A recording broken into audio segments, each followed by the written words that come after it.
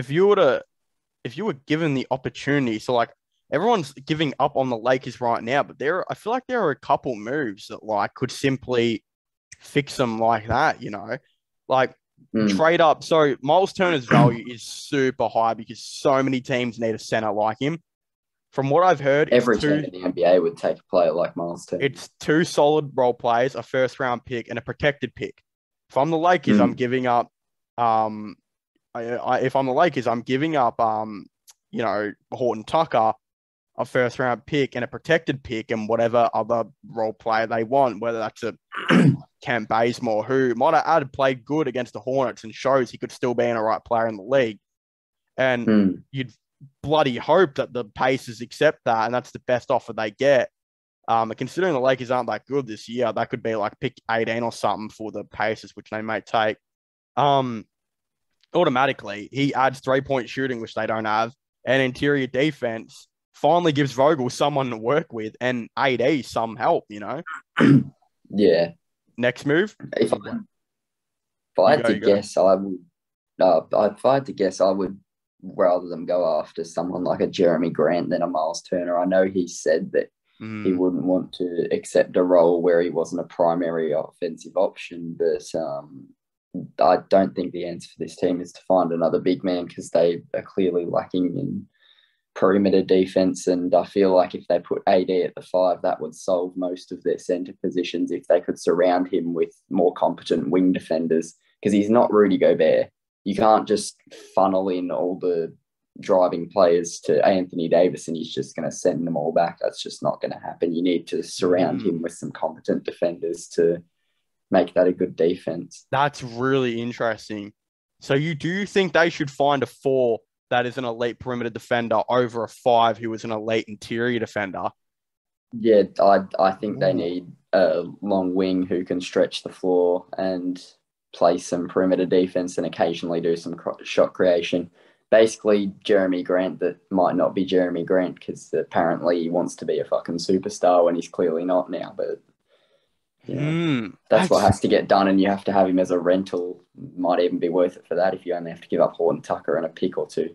The only way I would start AD at the 5 is if I had a center off the bench that could also interior defend. Because one center that can interior defend is not enough. They need another guy. But there's no one out there.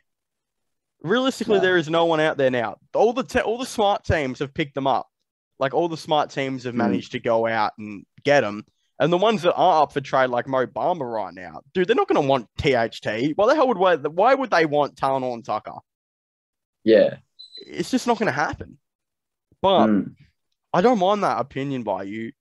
So you think Jeremy Grant is the guy? They should go full steam ahead for him. He would be the ideal target, or somebody that's, of that mold where you can be that elite 3-and-D guy and obviously do a little bit of shot creation on the side because Lord knows they need that when Westbrook and to a higher extent LeBron is off the floor. They still need that. Like some shot creation here and there. The other thing, which is the worry, and I think Lakers fans would agree with me on this to oppose your opinion here. The last time the Lakers traded for someone who didn't want to be there, it didn't go too well. And I think you remember the whole Dennis Schroeder thing. He said before he got traded, I don't want to go here. I don't want to go to the Lakers, yeah. It seemed like he wanted to play for a small market team like OKC, but then he went to the Celtics. He was perfectly happy with staying. He was perfectly happy with staying in OKC. But obviously we were going in a completely different direction. So I have a feeling you guys might look at him next year. Because if you're going to build a bench, why wouldn't you look at Schroeder? Yeah, look, I don't think so. I think we're a year away from being wanting to actually get a bench. Give it one more year then, I guess.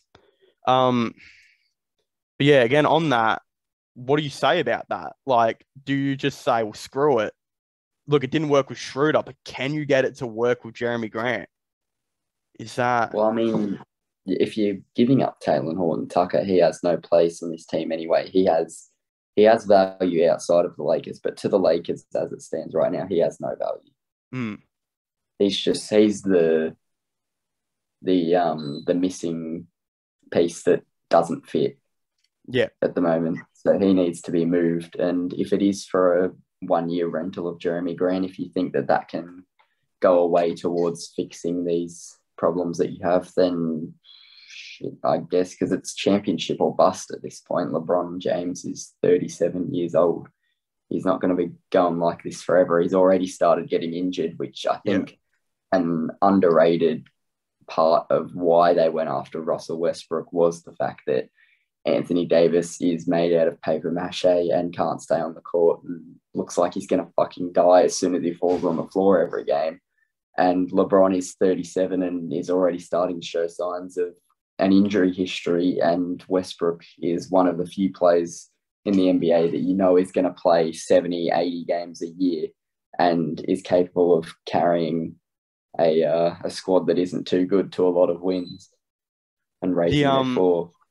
I don't think the Lakers will get Jerami Grant because a team... No, I don't think so either. A team in the Sacramento Kings has come out and has shown the most interest in Jerami Grant. And I don't understand. The thing is here too, they're going to offer him the most money in free agency because Jerami Grant wants $25 million a year.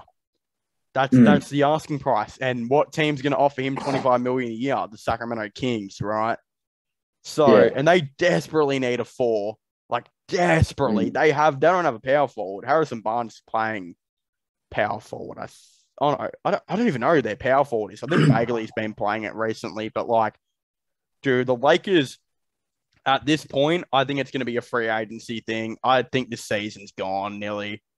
Like, I know there is a chance, but the season's, I think it's buried, right? Like, what more can you do if you're the Lakers? Look, there's potential just purely because of the amount of talent on the roster and because we all trust LeBron James in the playoffs. Obviously, the man went to fucking 826 straight finals. But look, there's some potential for them to make some noise in the playoffs. But if they went in the first round against someone like the Grizzlies, I would be very, very nervous for them. They're getting torn apart by the Grizzlies. Like, absolutely, dude, 4-1. Like, LeBron's going to pinch a game because it's LeBron, but they're going to beat him in 5, right? It's just, they're going to kill even them. A team like the Mavericks, I wouldn't feel confident with them against the Mavericks. Look, I genuinely think they're the 6th or 7th best team in the West, and that's what the record shows. So, unless things drastically change, that's where they're heading. No, I don't think because it's not like they need 1 or 2 pieces. Like, I mean, I would have said 1 or 2 pieces if they could have gotten like Miles Turner and a Danny Green type of guy, but then you still got to fill out the bench, right? Like, you can maybe contend if you brought in Miles Turner and a younger Danny Green, but you're not gonna. You might make conference finals, but you're gonna get rolled over by a Phoenix or a Warriors or even a Grizzlies. Through the wastelands, through the